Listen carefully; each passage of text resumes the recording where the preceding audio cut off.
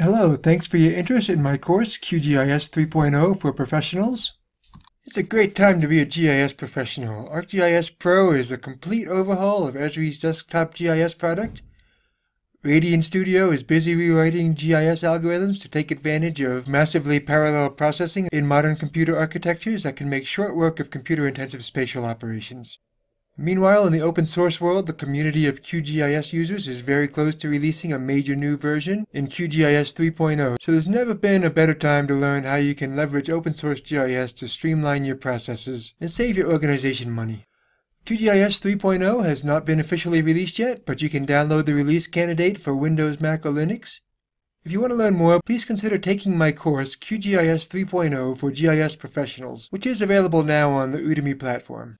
This course will cover topics such as, what exactly is QGIS anyhow? How is it different from commercial GIS offerings? And why would you want to use it even if you already have access to commercial GIS software? How do you navigate the QGIS user interface? And how is it similar and/or different from commercial GIS offerings? What data storage options do you have for storing and displaying geospatial data? And I'll give you a hint, it's one of the great things about QGIS is that there's a whole lot of them. How do you work with feature attributes to manage tabular geospatial data?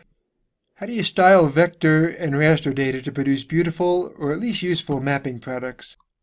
How do you create production maps suitable for printing or including in reports with legends, scale bars, locator maps, and more? And how do you create an entire map atlas to cover a large area at high resolution? How do you create and modify vector geometry?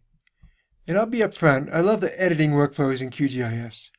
Some of it may be personal preference, but I find it much easier to understand, implement, and teach others than with commercial GIS. And QGIS also has the ability to handle multi-user editing in an enterprise-level database with ease and for free. So if your future plans include large-scale digitizing projects, you can save yourself a whole lot of money implementing that in QGIS. How do you analyze vector and raster data in QGIS? And this is really a huge topic. There's no way to cover everything in a course like this, but I will at least get you started understanding the tools available and how to learn more on your own. How can you automate your workflows for common tasks using the graphical modeler in Python? Again, this is a huge topic and we can't cover everything, but this course will at least get you started and pointed in the right direction. How can you publish a map and data that you've authored in QGIS to the internet without any user fees or subscriptions? How can you view your data in 3 dimensions using the new 3D map viewer? And much, much more. This is not a beginner course. There's plenty of QGIS courses that are oriented towards learning the basic concepts of GIS. And if you are truly a beginner, I would encourage you to take one of those. In fact, on the QGIS website, they have a lot of training materials, including one called A Gentle Introduction to GIS. And I think that's a really good resource for learning the basics. But in this course, I assume that you understand GIS and you're familiar with the basic concepts, but are primarily interested in expanding your GIS toolkit to include QGIS.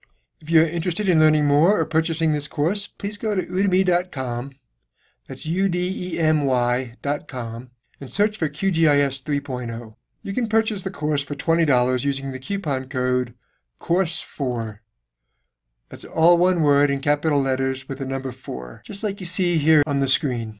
So thanks for listening. I hope you consider the course, and if you do sign up, I hope you learn as much as I learned making the course.